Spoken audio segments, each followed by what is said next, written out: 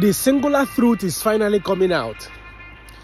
And from my own point of view, I can categorically say that one of the reasons why the Oba of Lagos didn't want to see Peter Obi is for them to begin to carry this rumor later on that Obi disrespected the Oba of Lagos. But that is a lie.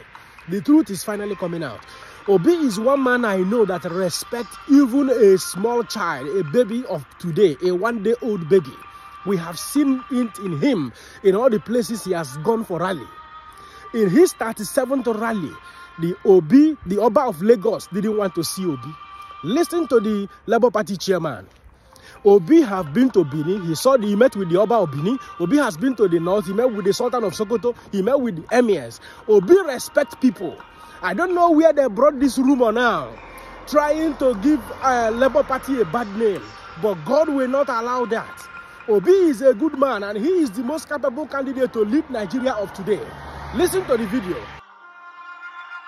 It's against convention. The usual convention will have been for Mr. Peter Obi to go and see the Oba of Lagos. Because most of the other candidates, when they go to a community, they go and see the Oba of Lagos. When Atiku came to Lagos, he went to visit Oba of Lagos.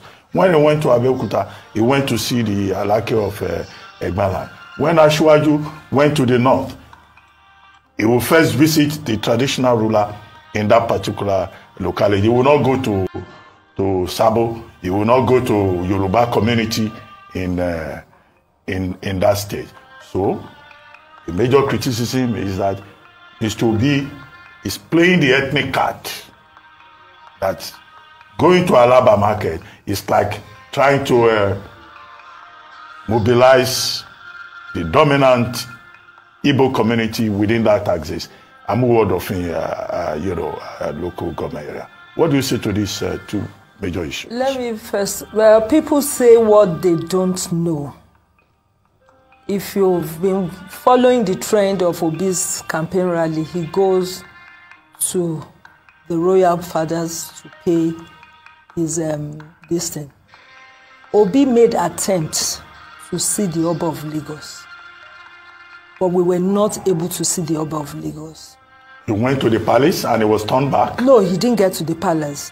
You know, normally if he's going to the palace, there should have been a prearrangement and informing the Oba that he is on his way.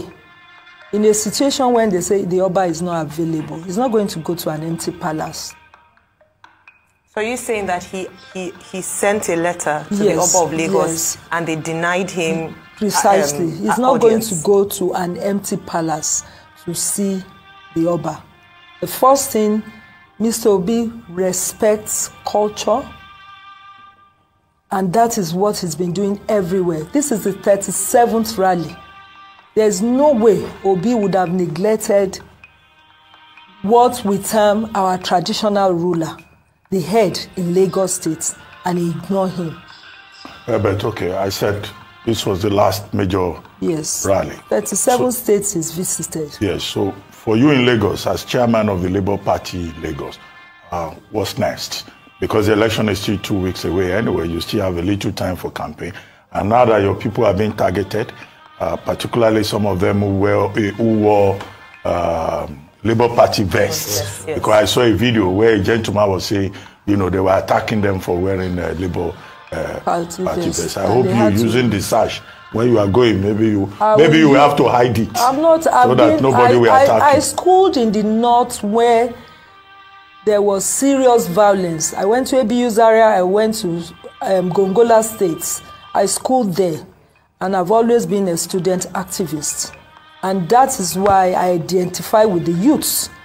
I identify with all Nigerians.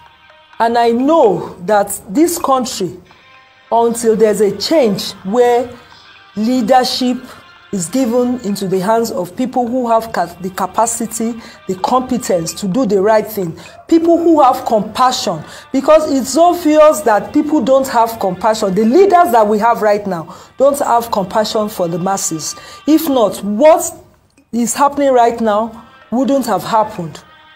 What is happening right now should have been prevented, because we wrote, I as a chairperson and the committee, the council, the campaign council, we made sure that we wrote to all the security agencies.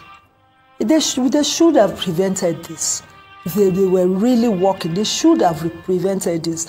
Nobody, we will not be intimidated. You saw, irrespective of what happened, people still turned out en masse to the rally. They came. There was no fuel, no money, nothing. We did not give them one kobo, but you saw what happened.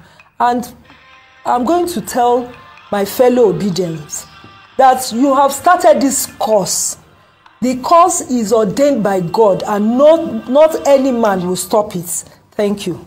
I just one final question before you go. Please. Did Kashim Shettima and the candidates of the NNPC, Kwakwanso, not visit the Hausa communities?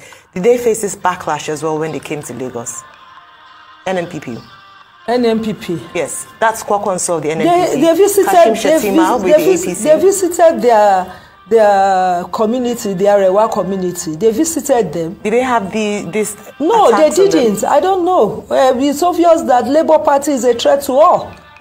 And it's a threat to all because Nigerians are desirous of a change. And an eminent change is going to happen. All right. Well, thank you very much, Pastor.